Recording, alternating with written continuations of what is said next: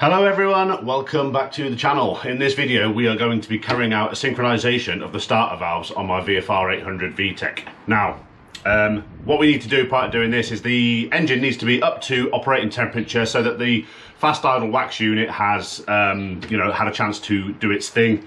And obviously what I've done, I've just started it, run it until the fan on the radiator is kicked in. Then I'm happy that it's up to operating temp. What we need to do next, take the tank off, take the lid off the airbox, remove the air filter, and then remove the lower portion of the airbox from the starter valves so that we can see them. So what I'll do, I'll crack on, I will remove all of that stuff, and I'll bring it back in when we're going to get set up.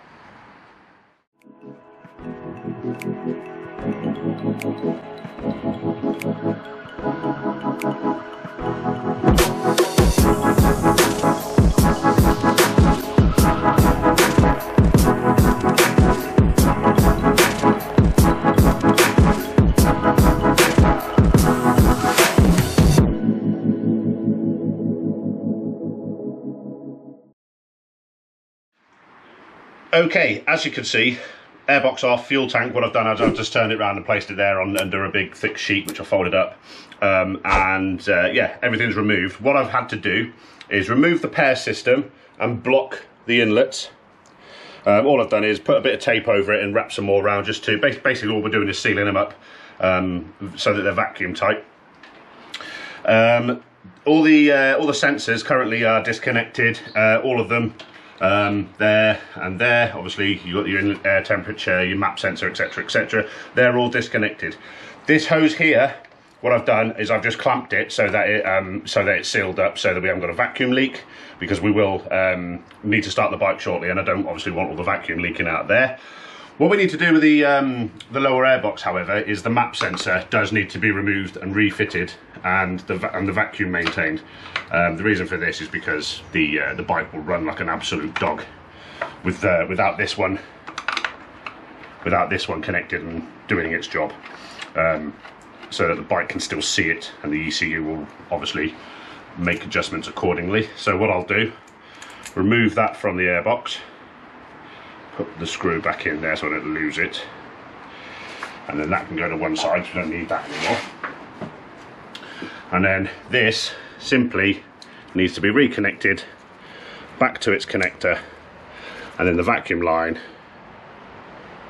reconnected.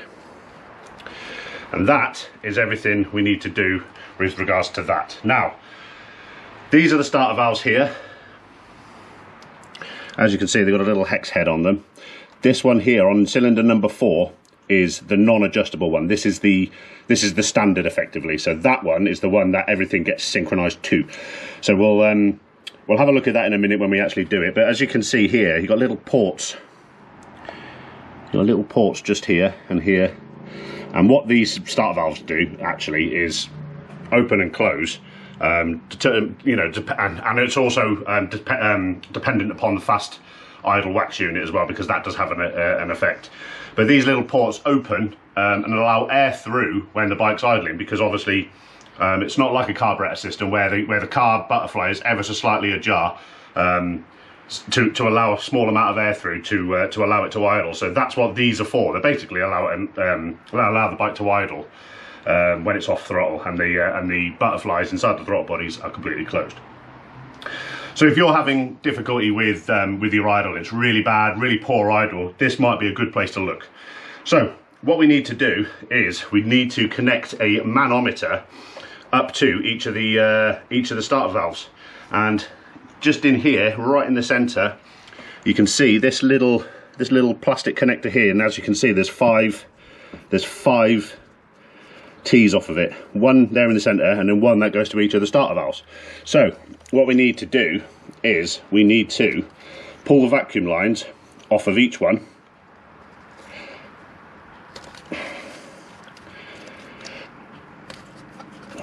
just like that, and then we're left with that. We don't need that at the minute, so we can pop that down to one side. Now each of these is what we're going to connect our manometer to, and that's what I'll go and get out now and show you what I've got. Now what I will say, prior to beginning this is all of this vacuum line here is all brand new. I've replaced this when I did the valve clearances. I replaced it all because I found quite a few that were cracked, split, blah blah blah blah blah. Obviously, cracked and split vacuum hoses aren't going to promote good running, so we replaced them all with silicone. 4mm, it's 4mm inside diameter silicone tubing. It's not expensive, about £7 I think it was. I think I bought 4 meters of it because I thought I might as well do you know, over egg it, get a little bit more, and then I can use it later on other bikes if I need to. Because the Triumph probably certainly needs a few bits replacing anyway. So yeah. So I'll leave a link to that in the description if you do want to get some. It's certainly better than going to Honda and paying them for their rubber pipes, which they're ridiculous for what is a piece of rubber tube. Anyway, I'm digressing slightly. I'll go get the manometer out and we'll have a look at it. Okay.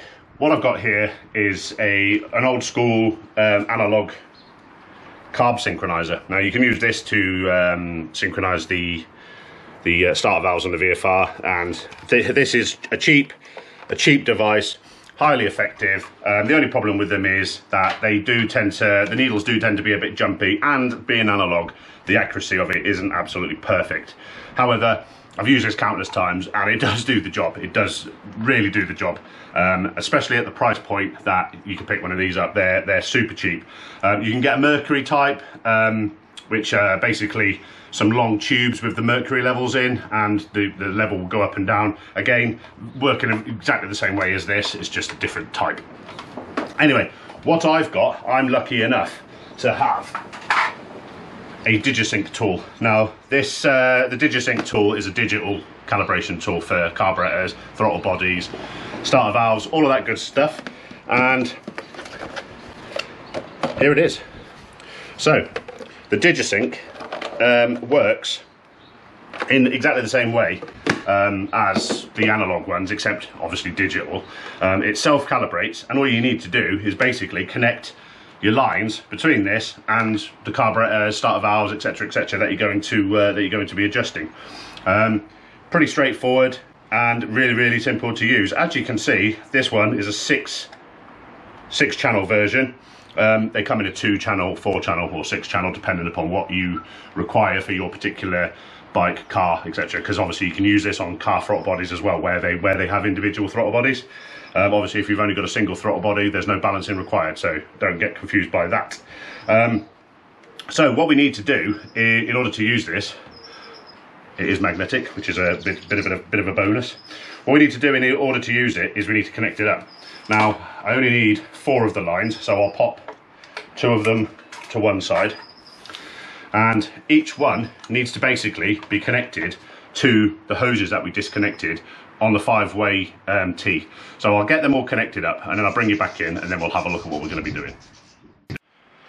Right, what I've done, all of the lines are connected up to each of the ones to each of the starter valves, and obviously what I've done then, I've connected them up in order. So cylinder 1 goes to the first one, cylinder 2, cylinder 3, cylinder 4. And as I said before, cylinder 4 here is the one that is non-adjustable, that we're adjusting everything to. So what we need to do now is we need to turn it on, and on the little screen we can see it's going to do a little calibration. It takes a few seconds to boot up, and then it'll give us the median. There we go.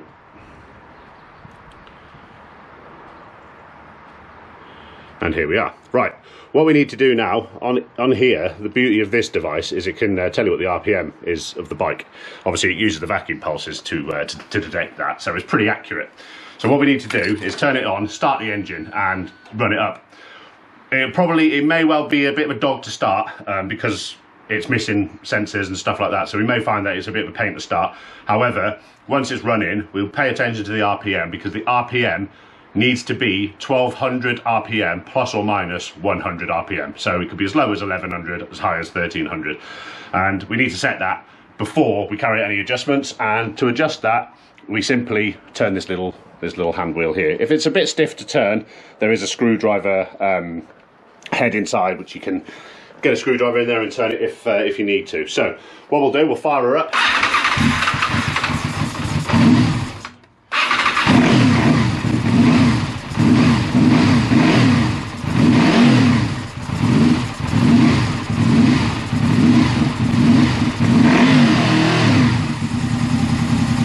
There we go.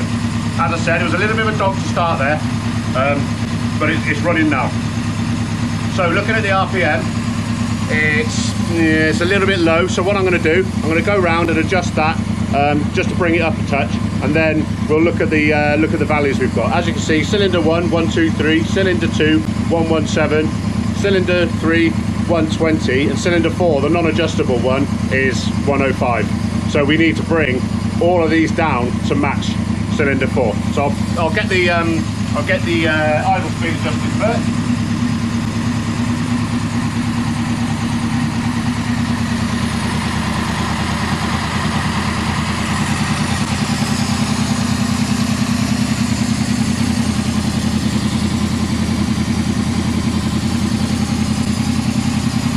There we go.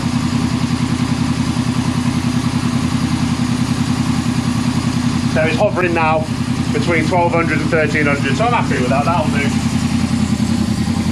That'll do. Yeah, I'm happy with that. Right. So what we need to do now is we need to adjust each of the cylinders to bring them down so that they're the same as cylinder 4. So if I start at cylinder 1, for example, which is this one here, what we need to do is adjust this. And just in here is effectively a piston.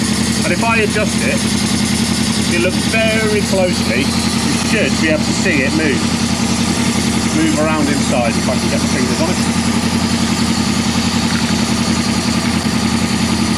Not sure if that's showing up or not. You can see it going in and out. Not sure if you can just see it inside this hole. Okay, so what we need to do, going back to our little screen, is we need to adjust it in whatever direction it needs. It's probably going to be anti-clockwise because we need to take it out in order to bring that down to match cylinder 4. So what I'll do, I'll bring it out, and as you can see,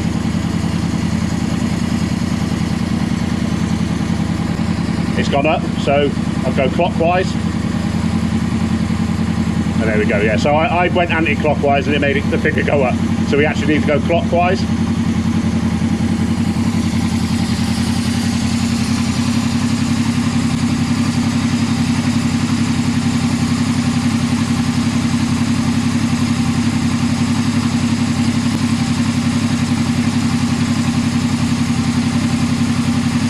And it's down at 101. Give it a little rev.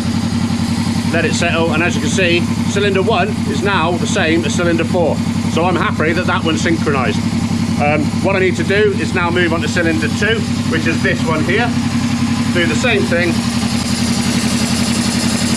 going clockwise because I need to bring it down, which we discovered a moment ago.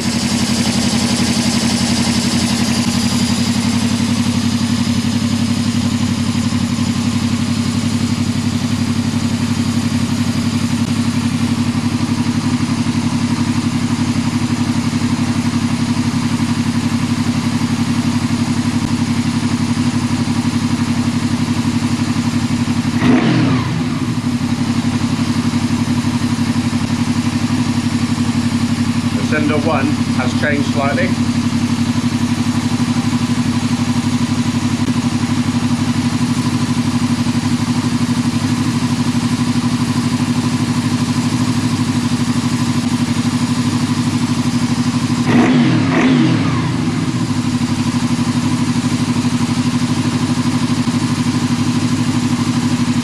Okay, happy with that.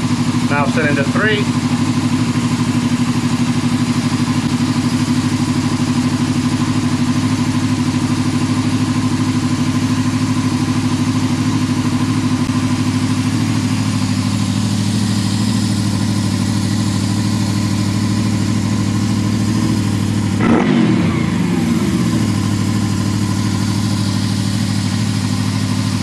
Okay, so as you can see, they're all roughly in the same ballpark. So I'm going to give cylinder 1 another little adjustment just to bring it down a touch more.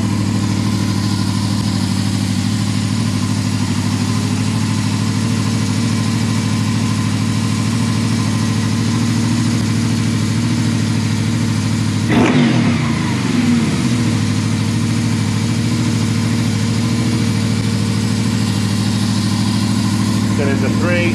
Again, it's a little bit of trial and error. Just keep adjusting them until such time as they're all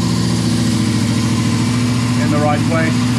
Don't forget, of course, unless the bike's up to temperature, the fast idle unit is also adjusting the starter valve. Hence the reason why they need to be up to temperature before we start. So, whilst I was messing around, obviously it did cool down a little bit, so we do need to take that into account.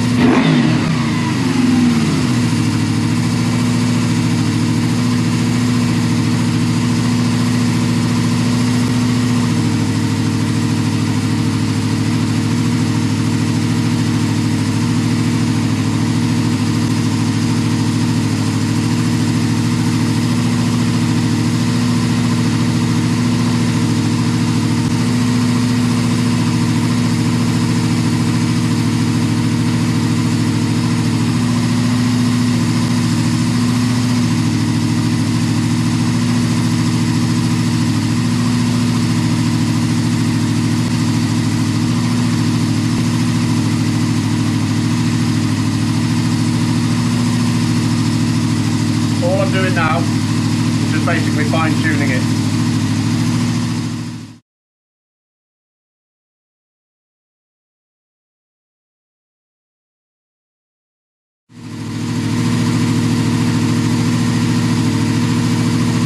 Okay, so I'm happy that they're all set. What I've done is the cylinder 4 does fluctuate between around 107, anywhere between 107 and 114. So I've set them all at or around 110, and I'm happy with that. That's pretty bang on, and it's certainly more accurate than we would have achieved with the dial analog gauge. So yeah, I'm happy with that. Let's stop it now. I could turn this off, and that is the job done. All I've got to do is put everything back on, and we can call that job complete. There is a little bit of tweaking involved. Once you've made an adjustment, just give the throttle a little blip just to let it settle down again, and then you'll get a good accurate reading. As I said, cylinder 4 was jumping anywhere between. There was a range of around about 15 points, and what I've done is I've tried to balance all the other three into the center of that range, and yeah, I'm confident that that's gonna be good. So that is the job done. All I need to do, put it back together and start her up and make sure we've got no vacuum leaks. So I'll get it all in and then I'll fire it up at the end and we'll check. Okay, as you can see, everything's back on, airbox back on, tank down and bolted up. What we need to do now is just fire her up. Obviously what we're doing here, just making sure that she idles right. If she doesn't, chances are you've forgotten a vacuum line. If you forget to connect the vacuum line, it will run like a dog, it will struggle to idle, and it will probably stall quite a lot. So if you do experience that, go back, check all your vacuum lines, and that's probably where the problem is. Anyway, what we need to do next, one last thing, because I'll stop it. Because we've had all of the sensors disconnected, blah blah blah, and we've had the engine running and all that sort of good stuff, the bike will store some fault codes. So what we need to do is just delete them, basically, erase all the fault codes, and we should be good. What I'll do though, I'll make that a separate video, so I'll put the link to that in the top corner now. Depending upon what device you're on, you should be able to see that. If not, the link to that video will be in the description. Anyway guys, thank you very much for stopping by. Hope you enjoyed this video. Don't forget to join me on the socials, Facebook, Instagram and Twitter, and I'll see you all again for the next one. Take care now. Bye bye.